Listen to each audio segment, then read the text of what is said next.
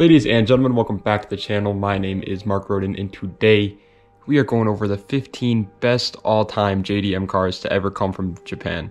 Obviously, because that's what JDM means. But today, these are pretty much just personal choices. Most of them do have a side of performance to them, though. Obviously, I didn't pick like a friggin' first-gen Civic. Like, I picked cars that do have a bit of a like legendary status, even if it's not my personal favorite. So it's just kind of a mixture between the both. But really quick, I want you guys, before the video even starts, to comment down below.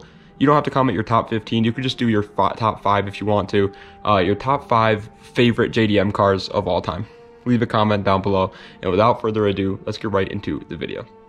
All right, so coming in at number 15 is the Toyota Celica GT4. I just made a whole freaking deep dive on the Toyota Celica line, and the GT4 is obviously in there. So if you want to know more about this car, go watch that, my good friend. But either way, they come with a 2-liter turbocharged inline-4 that makes 239 horsepower, and it was all-wheel drive. Some later models even make 251 horsepower. That's even crazier, my good friend. And it is literally just one of the best rally cars of all time due to it being all-wheel drive, which was just incredibly rare at the time. Like, not towards the 90s, most of the rally cars were all-wheel drive, but still it was still pretty impressive, especially from Toyota. And you can think about the like first GT4 Celica, which is technically the 4th gen Celica. That one was even more ahead of its time. It's an absolute legend. Coming in at number 14 is the Mitsubishi Eclipse GSX 2nd generation. A bit of an oddball. I bet you guys weren't expecting this one to be here, but it is absolutely freaking here for me. It is literally pretty much just a budget Evo. Like a Evo for less than $10,000. It's mind-blowing. It comes with the same motor as the Evo, a 2-liter turbocharged inline-4 that makes 210 horsepower, and it was all-wheel drive. It also ties into the Fast and Furious franchise, which is pretty cool. Brian's first ever car got blown up, sadly, though. And yeah, in case you don't know, the Evo has a 4G63. The Eclipse GSX also has a 4G63. Same motor, so if you think the Evo can go fast, well, I got news for you, buddy. So can the Eclipse, my good friend. The Eclipse, it looks super aggressive. In my opinion, it's the only Eclipse that I like actually really like, and it just does not take much to make these cars look even better. Coming in at number 13, however, is the Nissan Silvia S14 Kooky, specifically the Kooky, but you can choose a Zenki if you want to. And in my opinion, it just looks, the Kooky just looks a whole lot better than the Zenki. Also, for those that are about to say, Mark, it's Koki. It's pronounced Koki. I don't care, man. I still call it the Kooky. It just rolls off the tongue better. Anyway, it comes with a 2-liter turbocharged inline-4, making 197 horsepower, and it was rear-wheel drive. And that is going to be one of the lower horsepower numbers on this list for sure. But it's the SR20 Det, okay? It came with the SR20 Det. So it's not the most powerful, but it does have a very decent amount of potential. It's literally one of the best inline-4s from the 90s, in my opinion. If you ask me, one of the best inline-4s from the 90s. But yeah, pretty much the S14, it's used as a drift platform nowadays, but it can be absolutely anything that you want to do, and I love it for that. Coming in at the number 12 spot is the Honda Integra Type R DC5, because the JDM, this is, you know, the RSX for those wondering in America, but the JDM Integra was a little bit better than the American Acura, so that's why I put it here instead. It comes with a 2-liter inline-4, making 220 horsepower, and it was front-wheel drive. And it's literally better than the other Integra Type R that everybody loves, but nobody cares about it. It makes no sense. Like, it got a faster lap time than the other Integra, the one, you know, the DC4 Integras, but no one cares, and that blows me away. It looks absolutely incredible to me. It's what I would have gotten if I was rich instead of my Integra, so that's why I put it here. And honestly, the Integra also deserves a mention here at least, but in my opinion, the RSX or the DC5 Integra is just so much better.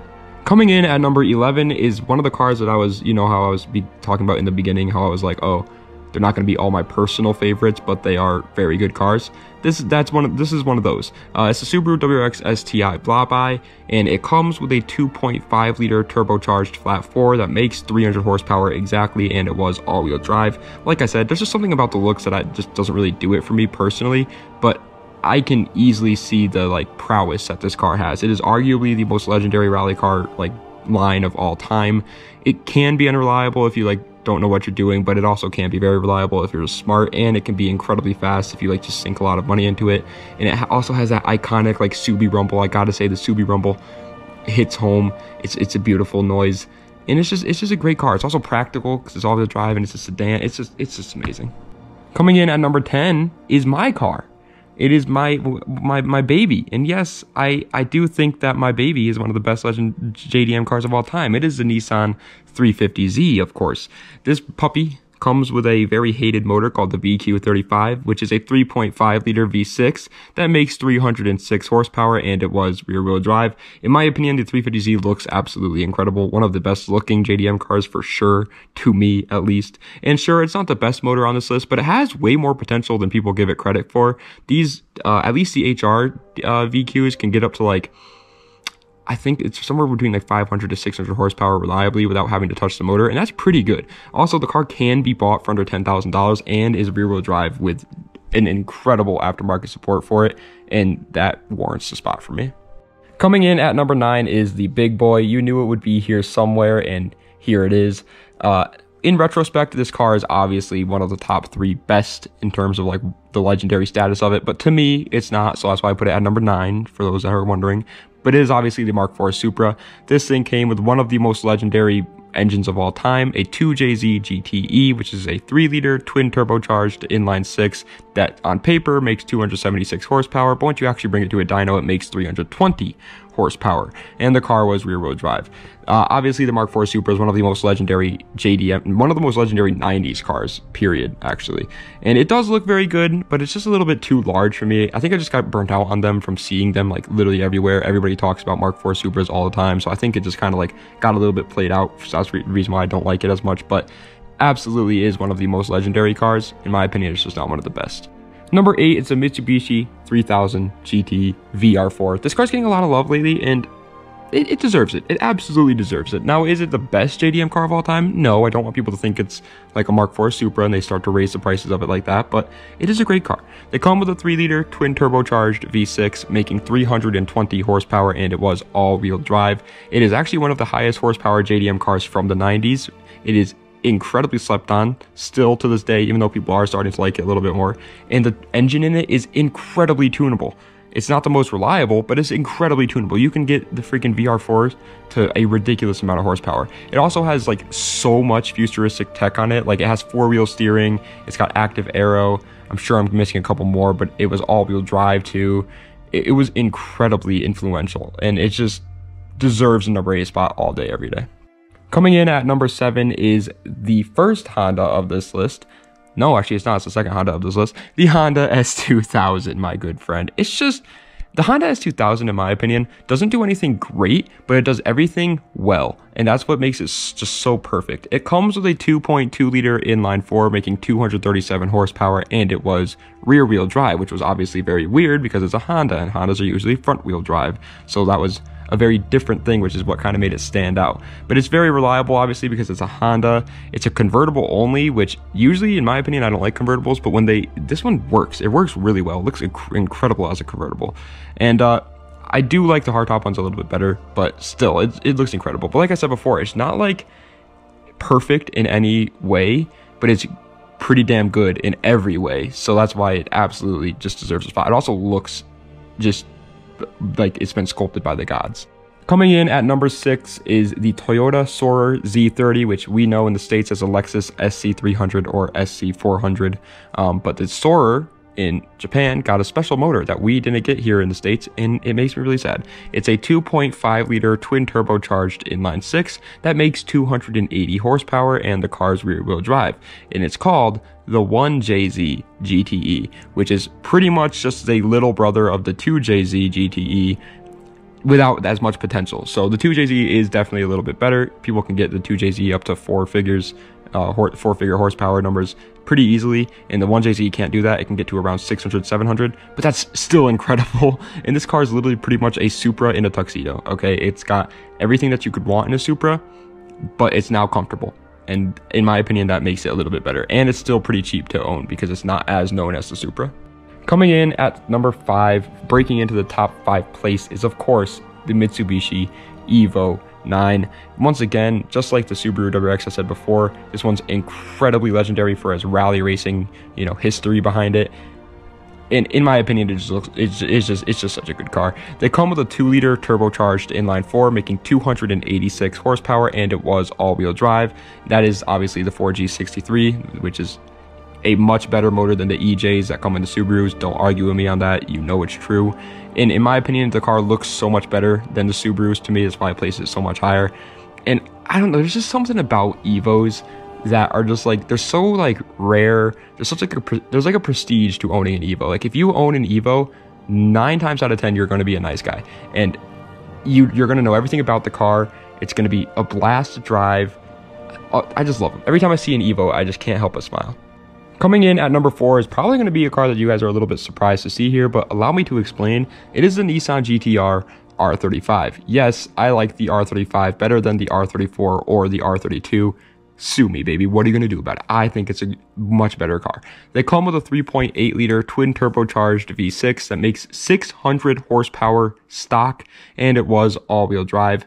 When this car came out, it came out in 2009. When it came out, it literally could not be touched. There was no supercar out there that could touch it. There was no sports car out there that could touch it. It was the king of just like pretty much everything. It's definitely getting a little old now, and a lot of cars can beat it nowadays.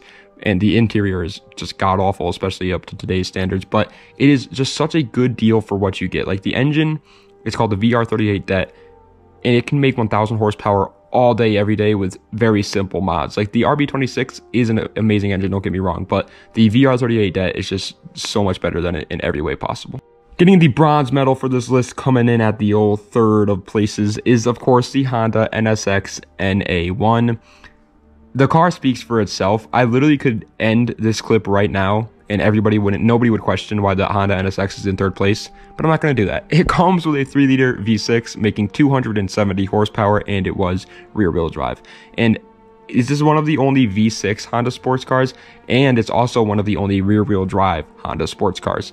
And it has everything that's good about Honda, but in a literal like supercar body. It handles like an absolute dream because it's Honda. It's reliable as hell because it's Honda.